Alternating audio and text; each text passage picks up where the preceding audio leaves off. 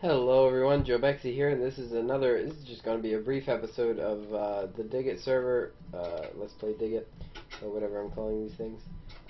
Look at my fancy new house. Look at that. I decided that it was ugly, and I decided that I wanted to give it a makeover, so I gave it a makeover all by myself. I received absolutely no help on this whatsoever. It was all me. It all came straight from my brain. I had the amazing design skills required for this wonderful build. As you'll notice, we have lots of depth, at least several layers. That's right, several is my go-to number. Because you've got the transparency of the bushes, you've got these windows, well, trapdoors, I suppose. You got these windows, like you got so much depth up here. You can see straight through. You got the chandeliers in there.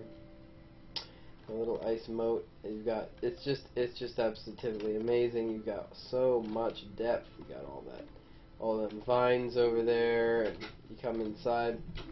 It's more open in here now. You've got this real wood paneling up here, symmetrical on this axis for those windows, and it's just really nice. I'm glad it didn't take me too long to do this. It took me about, I don't know, 7 minutes. And that's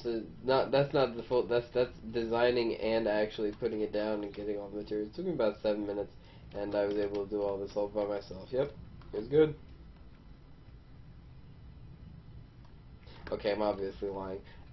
All of this work it can be attributed to Mad Sainter, who is just wonderful. Hey there, creep.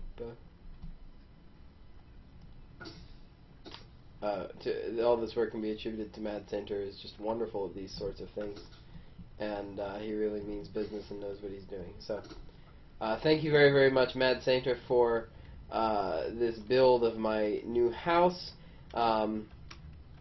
If you would like to see the video where, oh, that is amazing. Oh, now I need to go check that out. What is that? Oh, this is so exciting. Well, I know what I'm doing next episode.